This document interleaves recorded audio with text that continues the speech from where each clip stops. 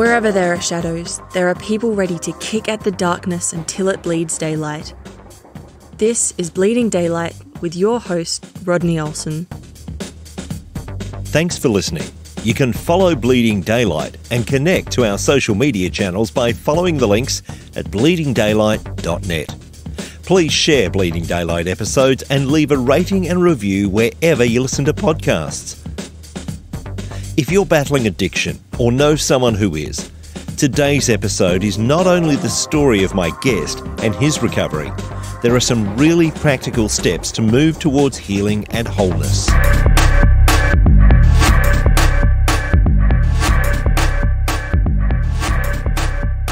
He was the son of a minister, but he struggled to connect with his father. Instead, Craig Brown's life became marked by pain, shame, and destruction. Now in his book, Stop Hiding, Start Healing, he uses his own experience and talks about more than 20 years of helping others discover how to be free from the pain and shame of their past.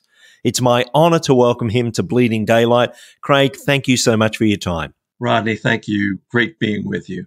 That early search for identity is often so vital in setting us up for success in life, and your search was difficult. Tell me about those early years for you. I grew up in the church. My father was a minister.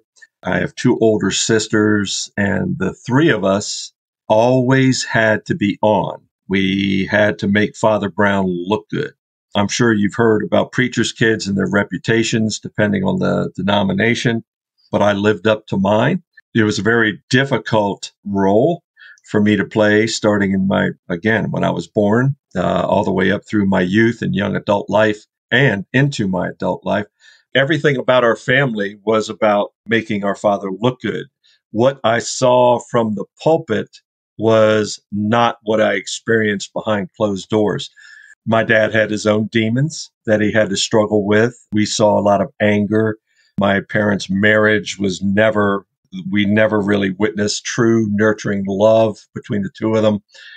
And as a youngster, when we would be blamed for a lot of things that were not our fault, our father tended to rage out and take it out on myself and my sisters. And as a result, as we all do when we're younger, we develop coping mechanisms and coping skills to deal with the hurt, the shame, the pain, the abandonment. And I developed those early on. I mean, when the pain and the shame presented itself, then I found an escape route. I kept that for most of my life until I became honest and took responsibility and started dealing with that later on in life. My mother was the typical pastor's wife, enabler, make her husband look good, make sure the family was on. And that was just unfair pressure put on young people that, like us. As a result, I was just searching. My father and I didn't really have a relationship. I can count on one hand the number of things he and I did, father and son, and I'd have fingers left over. He just didn't seem to be invested in my life or interested in my life. My identity was their identity, his identity, and I didn't have one until much later on in life. And as a result, I just suffered from that. Instead of buckling down and proving that I could do something with my life, I took the easy route, and that is searching for, something that would accept me and something I could participate in. Unfortunately, I made very, very poor decisions and ended up in the drug world and the drug life and a life of destruction.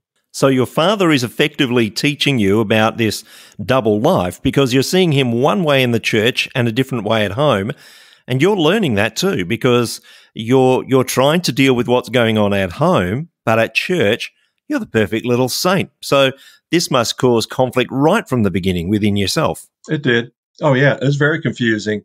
Now, I must say, the life in the church I loved it, dealing with all the adults and getting the attention. I really, truly enjoyed growing up in that environment. And that's one thing.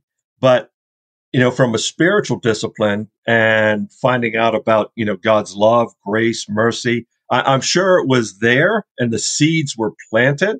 It wasn't until much later in life that fruit began to bloom and I became, a much different person. I just look back at that and, it's easy for me to say on this end that I wouldn't change a thing. And I wouldn't because it's what, everything I am today as a result of that pain, my deepest pain. You're right. It was trying to find that identity and trying to find that mission, trying to find that purpose. And it was hard to do in that dysfunctional environment. And I deal with this all the time in ministry. And that is when we're growing up, we think our family's the perfect family. We don't know any better until well afterwards we look back and realize, wow, man, how did I survive that? And that's essentially the attitude I had. And I've spoken to a lot of my guests about this. In our growing up years, we just know what we know. We know that family life. And it's a matter of eventually realizing this isn't normal. So when did that penny drop for you that the way you grew up was not normal? I would say it certainly wasn't in the midst of my pit of hell experience, because I was totally in bondage to that. I would say it was well after that when I had a major epiphany and life change, and I began to inventory my past and embrace my past and deal with my past, that I was able to kind of the scales coming off my eyes. And I realized what I experienced was not normal. As a result, I've got to process that. I've got to deal with my father and his role, my mother, her role, our family role, and what that meant to me and the effect it had on me. You mentioned that you ended up in the world of drugs, and you certainly did very heavily. But I'm wondering how this church boy ends up there, because it doesn't happen all at once. What was the road that took you from being this well-behaved child at church and trying to do that at home, even though you weren't getting that connection you were seeking? How did you start that slippery slope towards where it ended up? The party welcomes everybody. You don't need a membership card. You don't have to show ID. It just welcomes everybody. And generally, it's those that have no self-control, no self-discipline, very lack of self-worth, low self-esteem, just looking to and searching to fill the void that is in our life. You see, if our family structure, if our relationships, if there's not that nurturing love, support, care, identity, we're going to find it somewhere else. We will find it somewhere. For me, I had a lot of pain and a lot of loss, and I just wanted to medicate that. And as a result, entering into the drug world, it was wide open, and I walked in. It wasn't like I was like, I think I'll go do drugs today. Or I think, I just think I'll make a mess of my life today. It's not like that. It's just a progression. And it's one step after another. Rodney, here's the thing about addiction or drug use or anything that we use to hide or medicate the pain. We make a decision to, right? We make a decision. We get so deep into it that we can't make a decision not to do it. It sounds very simple, but it begins with that first choice. And mine multiplied, and I ended up there. But here's the thing, Rodney. Yeah, I look as I'm in the pit of hell, based on my youth and where I grew up and how I grew up. Sure, I was looking around going, what am I doing here? How did I end up here? But at the same time, it's so ingrained in my life and has such a bondage on my life that I knew no better. And I just continued on that lifestyle until I got to that defining moment in my life where I realized that I can't do this anymore. And of course, it's not just drugs that can hold us bound. There's a whole range of issues. And I want to talk about some of those in a little while too. But you didn't just get involved in drugs in taking them, but you went a lot further into that drug culture, didn't you? I did. I started drinking in high school, just at parties and things like that. And Rodney, I was a really good athlete. I should have played college basketball, but I had very little or low self-confidence. Everybody else was telling me how good I was, but I didn't believe it. And I really didn't have any support from home. I can count on maybe after 4 years of playing varsity basketball, My parents, I think, came to 2 games. I mean, I just didn't have, I had nothing at home. So I should have gone on to play college basketball, but I didn't. But I graduated from high school and I went to college.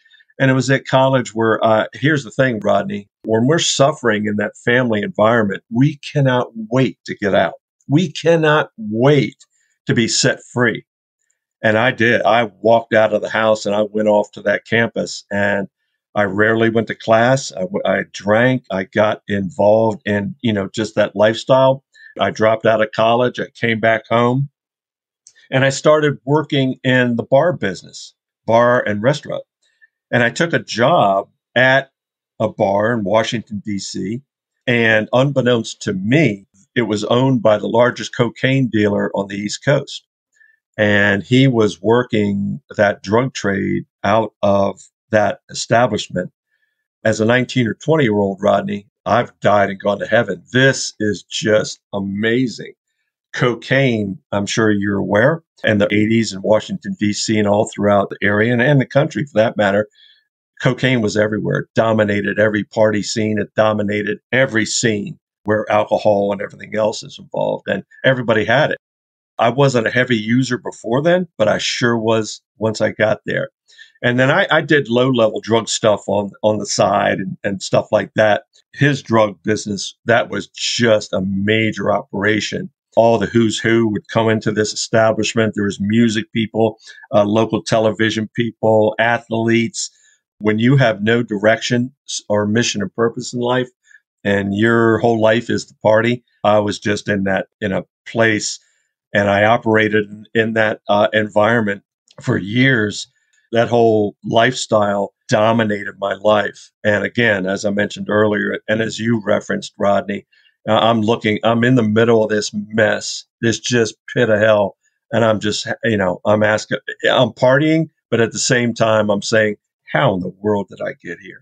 Because I was in such depression, darkness, denial, pain, shame, guilt, and I just medicated it. I just kept medicating it instead, and I hid. How was it that you actually came to the point where you decided, I'm not going to try and medicate anymore? This is not where life should be going. At that time, I did exactly what the title of my book, Stop Hiding, Start Healing. I got to a point, Rodney, and the first chapter of my book is when the pain is greater than your fear. My pain level was at such an elevated level. Again, it was around 1985. I had this epiphany. And here's the kicker, Rodney, from a spiritual standpoint. What we don't realize is that God's hand is on us at all times, And I didn't realize it at the time, even though I grew up at the church, because I had no relationship with God. I was so far from it. The pain in my life was so great that I got to a point where I was no longer afraid to make some life changes. And I said to myself, Craig, you're either going to end up dead. Rodney, I had car accidents. I was in the hospital from throwing up blood. You would have thought one of these situations would have gotten my attention, and it didn't. But it led up to this defining moment where all of that was multiplied and the pain level was so great that I realized that if I didn't stop, I was going to end up dead or continue on this life of destruction, depression, and darkness. And I just made a decision to extricate myself from that pit of hell, from using drugs and alcohol to medicate my pain. And over the course of weeks and months, I was able to stop using drugs and stop drinking, as they say in recovery. I got clean, I got sober, and my whole life began to change. Everything began to change.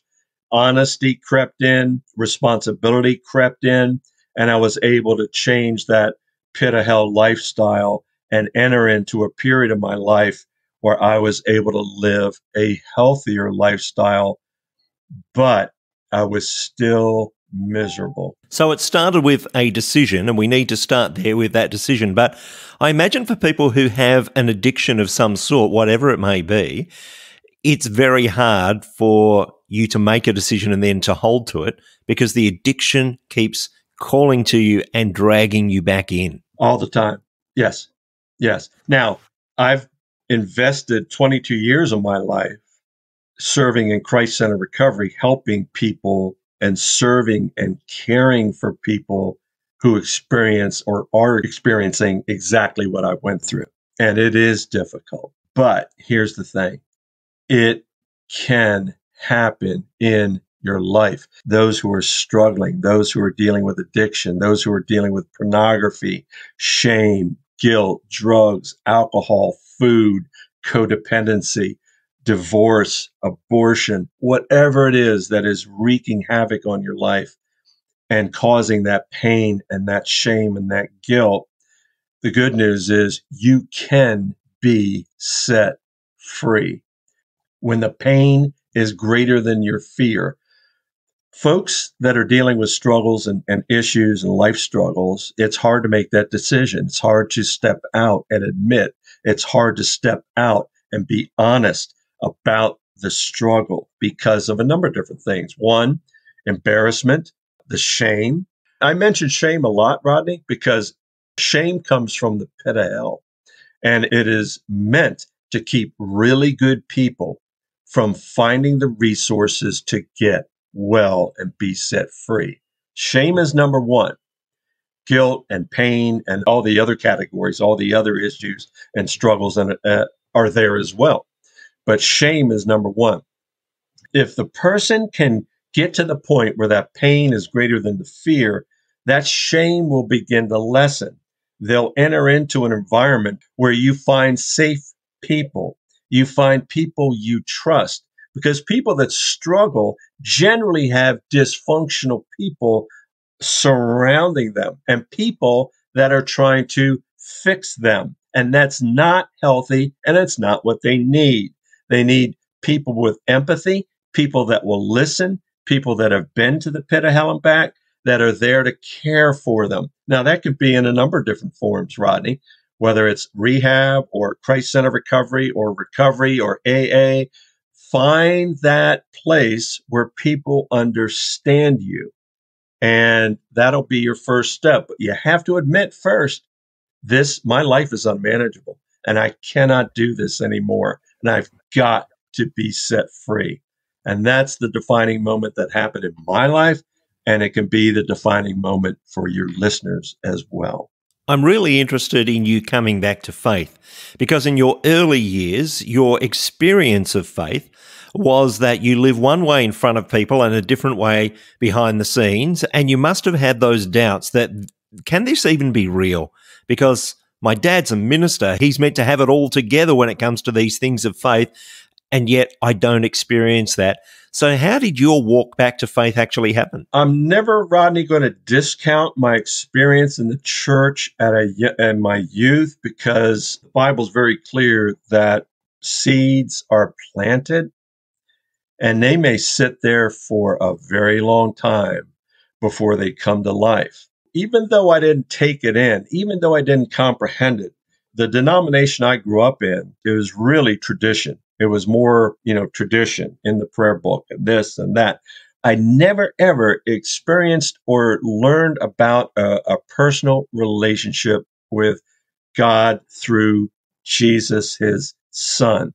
Nothing was really explained to me about that. The Bible tells us the only way to the Father is through Jesus, his son. I never knew anything about that. I operated in that church environment, at a very young age. And I believe the seeds were planted. As I mentioned earlier, God's hand is on all of us. It's there. And it's a matter of us opening up our heart and saying, God, come in and take over my life, heal me and set me free. And that's essentially what I did. But it wasn't until I was clean for about 6 or 7 years. I hadn't been using drugs. I hadn't been drinking. But as I mentioned, I was still miserable. There's a couple of defining moments that I've shared, but the defining moment was when I received that phone call. My sister called and said, Dad's dying. And We need to get to the hospital. Here's a man that I had very little relationship. Now, I loved him. He's my dad, right? But I had a very challenging relationship with him, and we weren't the closest. So I am led to his bedside in the intensive care unit, and my father is dying. Here I am. I've been in the pit of hell. I've made nothing of my life. I felt like a complete failure. And I'm standing there, and my whole life came right before my eyes. And I'm looking at my dad struggling to breathe, and I'm sitting here as his son, and I've done nothing with my life.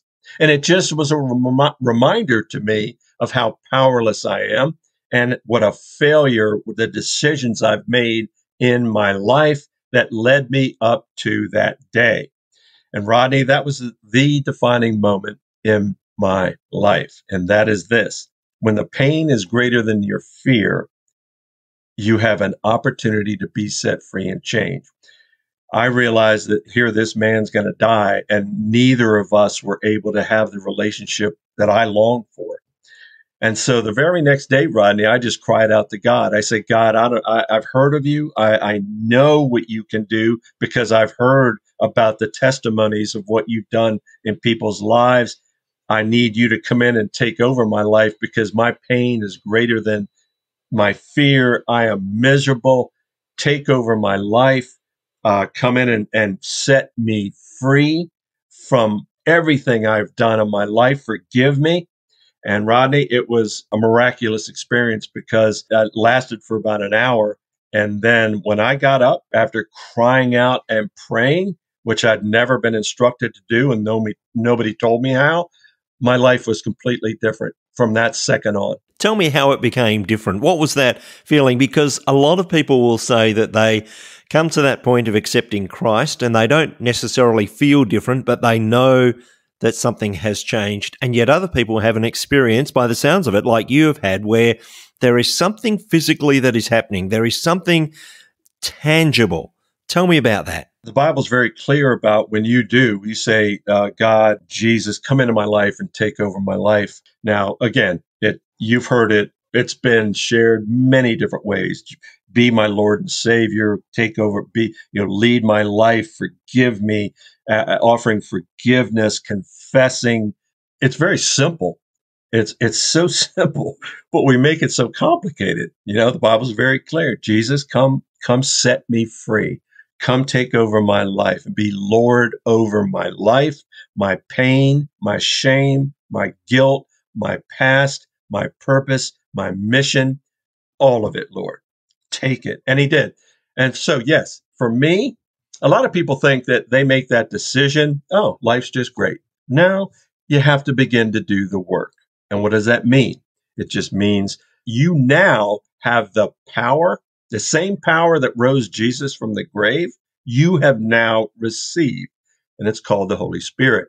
So the Spirit begins to live in your soul. The Spirit is in your life, your heart, and you want it to take over your mind.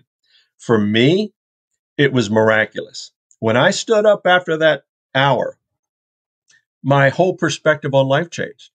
The burden, Rodney, the burden of the pit of hell drug life, the pit of hell pain, the youth of abandonment, the youth of blame and shame, everything, the burden was lifted immediately. It was miraculous. I don't have enough time to be your guest today to share how deep my pain was. Okay. That was absolutely instantaneous. I, at that moment, began to be honest with myself. I began to confess everything that I had. And believe me, Rodney, this is not a one-way thing where I'm the victim. I was not a victim. I made poor decisions and poor choices, okay, that led me to where I was. I began to be honest with myself. I then devoured scripture. That day was when my recovery started. And that's when I began to immerse myself in every single principle that God has in this life manual called a Bible. And I applied them to my life. I've been doing that for now, Rodney, for 28 years. My life continues to be on track. Now, I've had some major challenges since that day. I've had major challenges I've had to work through that day. But the difference is I have a power and a strength and a different mindset to get me through it now versus what I had in the old me. And what I find interesting is that you say at this stage you had stopped taking drugs for quite some years, and so you were completely clean for some years but still miserable. And you say this is the day that your recovery started. The world would often see recovery as being free of drugs, and yet we know that that's not always the case. And your recovery started on this day. I'm wondering, how soon after you were set free and started that recovery did you start helping others? Let me touch on that for a minute, Rodney. And that's recovery versus Christ-centered recovery. There is a difference, and that is this. Rodney, recovery began like AA began back in the 1930s, 40s, and it was faith-based. They made no apology for the fact that God is the higher power. Now, that's been watered down some over the years. But Rodney, there's only one that can fix, heal, change, and restore, and that is the Lord, God the Father. He's the only one that is able to do that in our life. And so a lot of people enter into recovery with a myopic track to get clean and sober. And that's good. No, there's nothing that's absolutely should be the goal, but it's not the end goal. You see, sobriety and abstinence are the byproduct of doing the work. That's recovery. Now, the difference between recovery and Christ-centered recovery, and that is this. And this is where relapse it happens often, slips happen often. It happens in all life. Don't get me wrong. Oftentimes people get into recovery to get clean and sober, but they neglect the catalyst for what got them there. The pain, the shame, the guilt, the abandonment, the abuse. Maybe there was trauma or physical, sexual abuse, emotional abuse that they experienced. And yes, they're clean and sober, but yet they're still miserable. And that's what happened to me. I was 7 years. Great. I was off, no drugs, no drinking of any kind. I was living a healthy lifestyle, but there was something missing.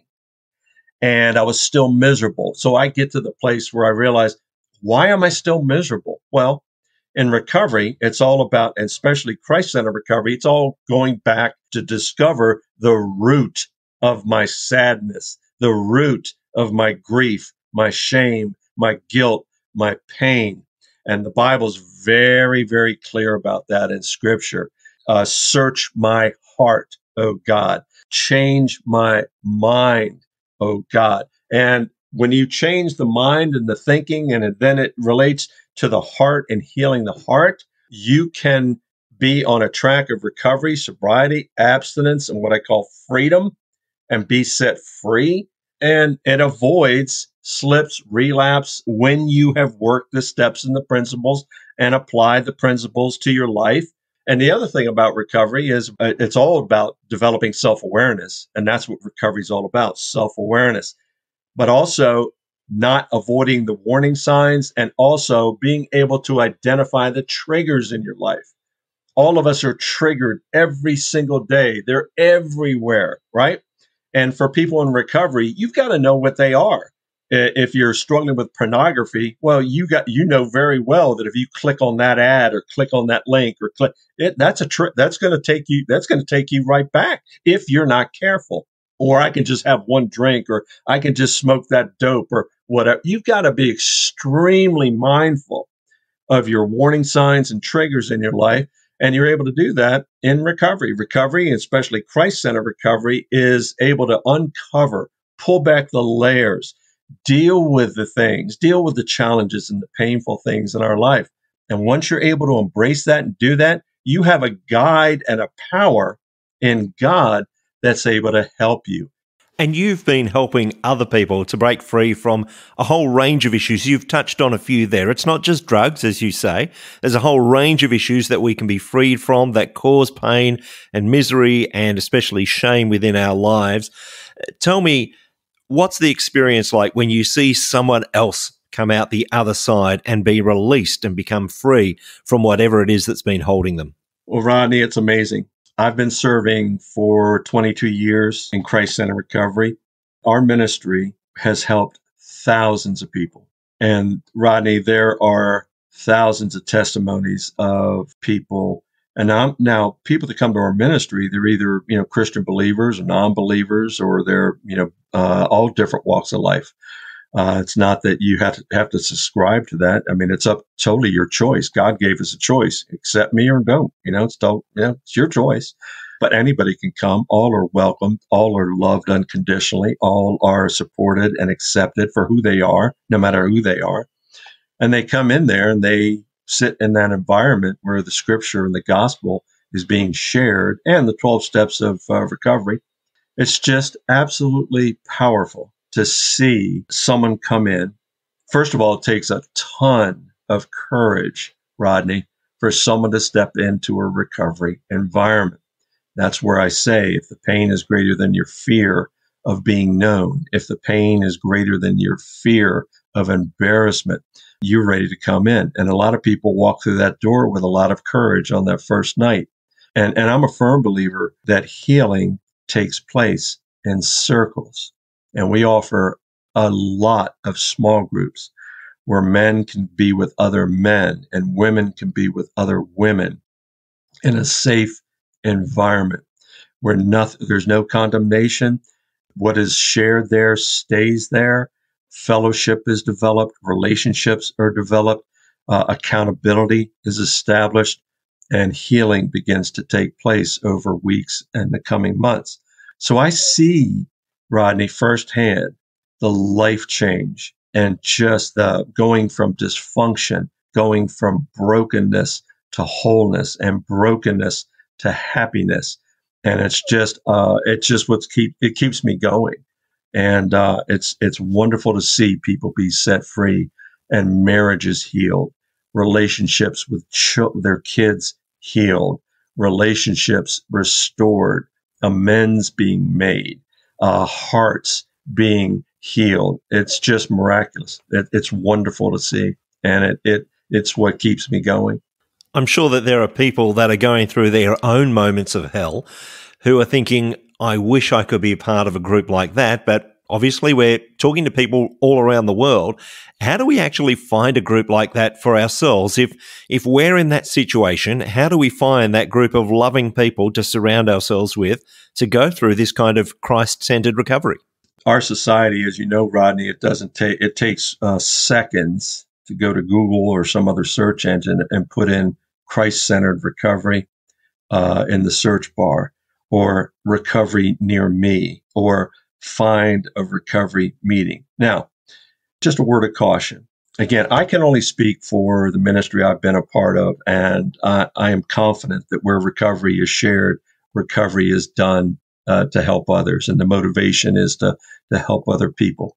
But I also tell people to have a really good filter and very good discernment as to where you are going to go. First of all, there's no perfect church and there's no perfect environment, but there are environments and churches that have really good structure, that have really good guidelines and accountability, and have a really good platform and an offering and a place and a beacon of hope. I don't know if you're familiar with Celebrate Recovery, but that's the ministry that we started 22 years ago at our church, and the ministry we've been a part of. And there are Celebrate Recoveries all over the world. And all you need to do is go on the website and you can put in Celebrate Recovery, and your listeners could find one hopefully near them.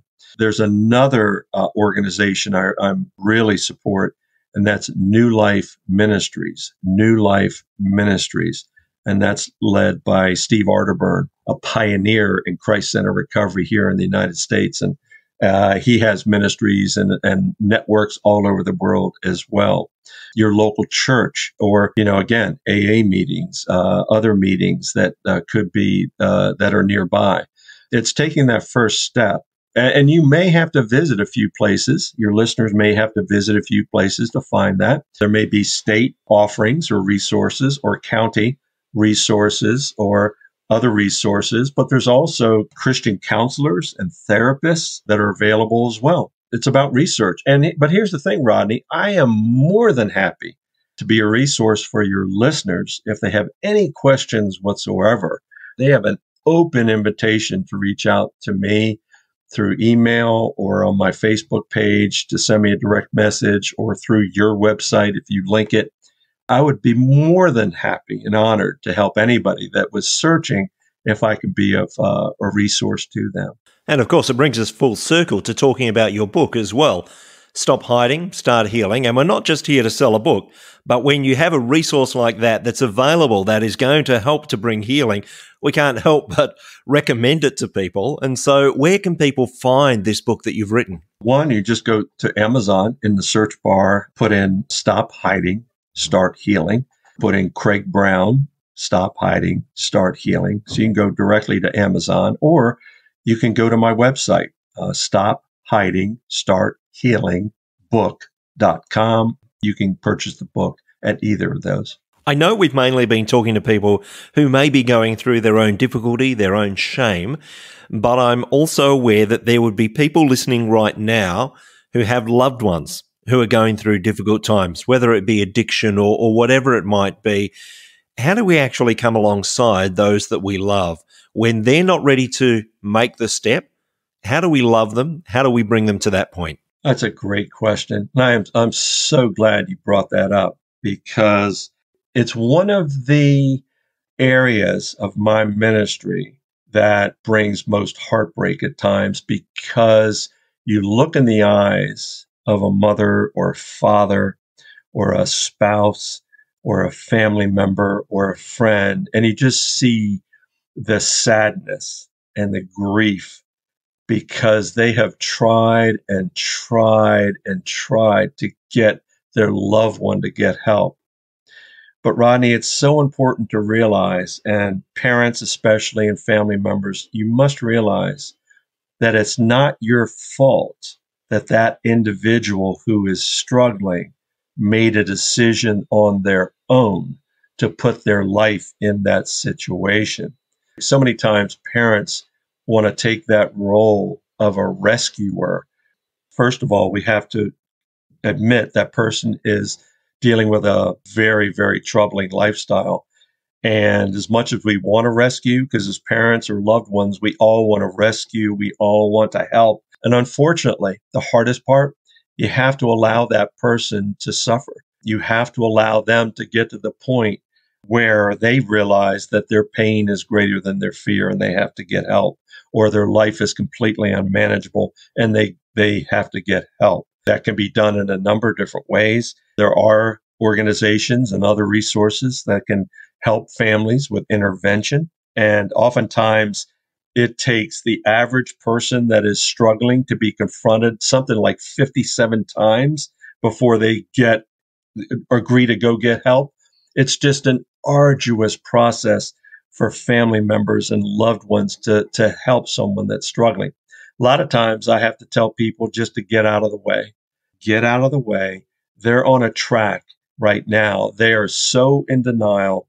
They won't listen to anybody. They'll blame family. They'll blame everybody for their troubles. I did years ago. Families need to find the right resources that are available, but it's up to that person to have to make the decision to want to go get help.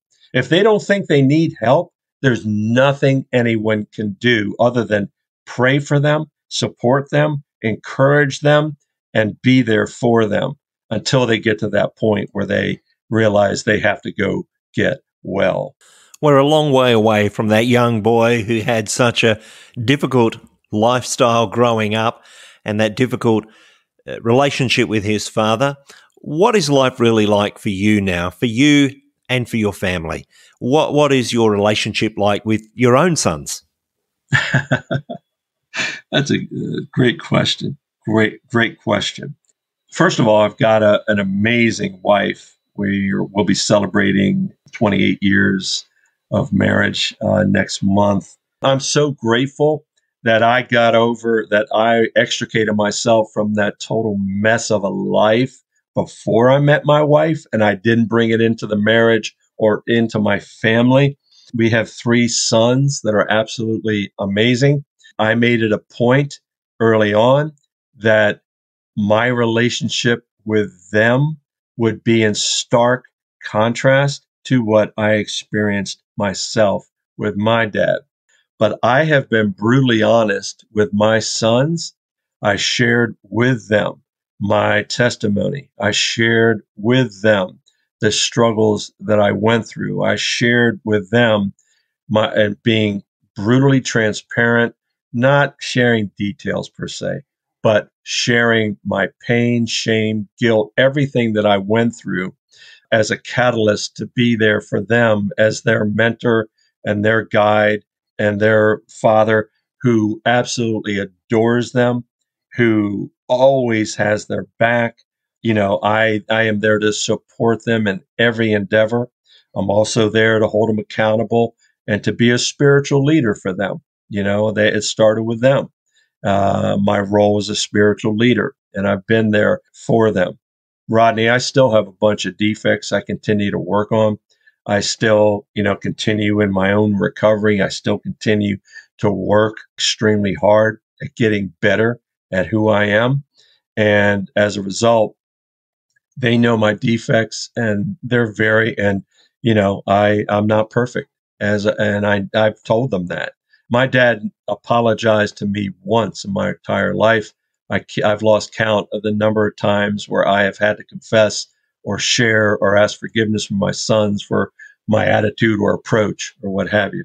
But life for me right now, I am in an amazing season of life, Rodney, and it's all due to the grace of God. It truly, truly is. If you knew me back then, Rodney, and saw me today, you would be absolutely amazed. It's such a difference that the Lord has made in my life. And I'll continue until I'm all used up to care, be there, love, guide others that have been where I've been.